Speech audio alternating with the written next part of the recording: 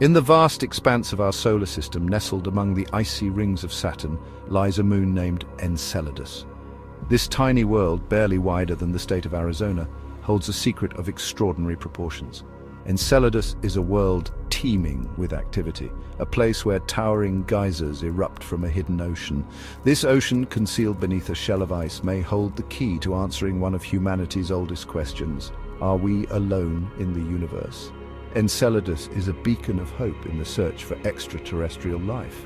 It reminds us that even in the coldest, most distant reaches of our solar system, the potential for life exists.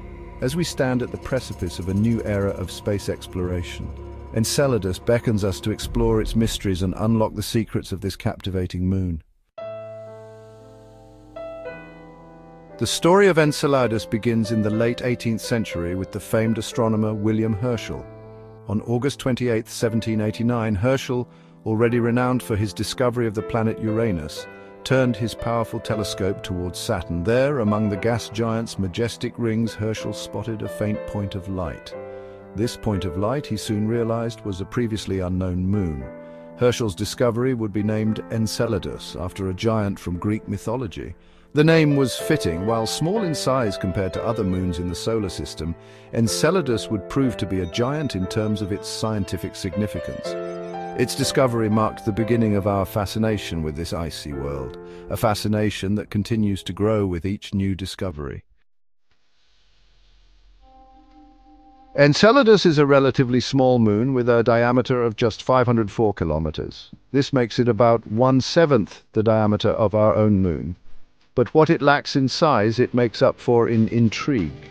Its surface is an icy wonderland, reflecting almost all the sunlight that falls upon it. This high reflectivity makes Enceladus one of the brightest objects in our solar system. Beneath its dazzling surface lies a more complex story. Enceladus is composed primarily of water ice, with a small rocky core.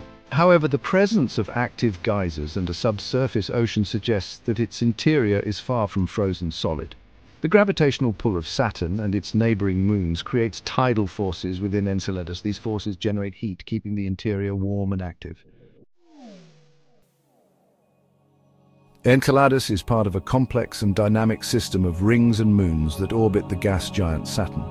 It orbits at a distance of approximately 238,000 kilometers from Saturn, placing it within the planet's faint E-ring.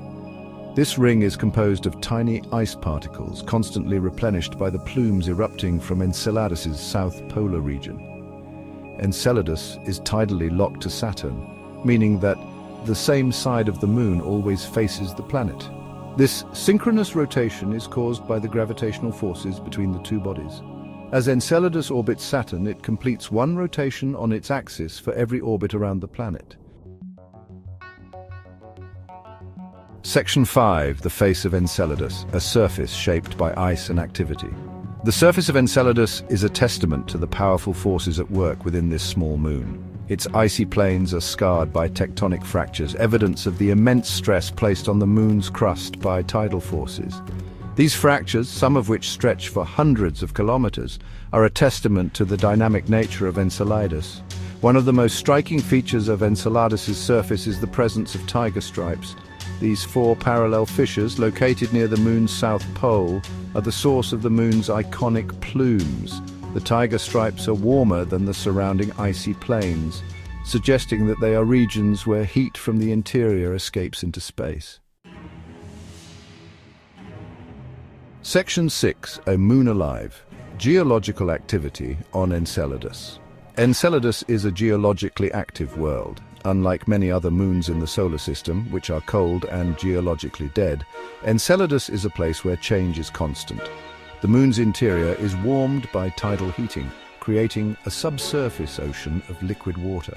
This ocean is thought to be the source of the moon's spectacular plumes. The plumes of Enceladus are a testament to the moon's internal heat and activity. These geysers erupt from the tiger stripes, spewing water vapor, ice particles and organic molecules into space.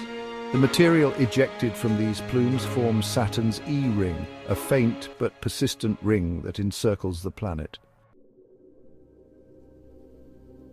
Section 7. An ocean under the ice, the subsurface ocean of Enceladus.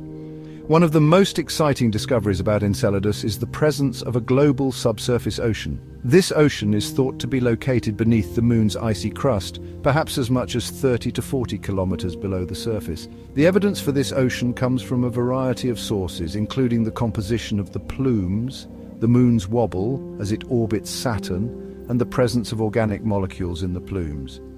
The ocean of Enceladus is thought to be salty, like Earth's oceans, and may contain organic molecules, the building blocks of life.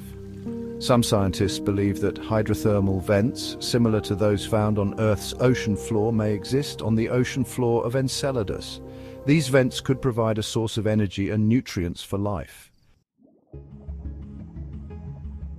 Section 8. Plumes of possibility, eruptions from Enceladus.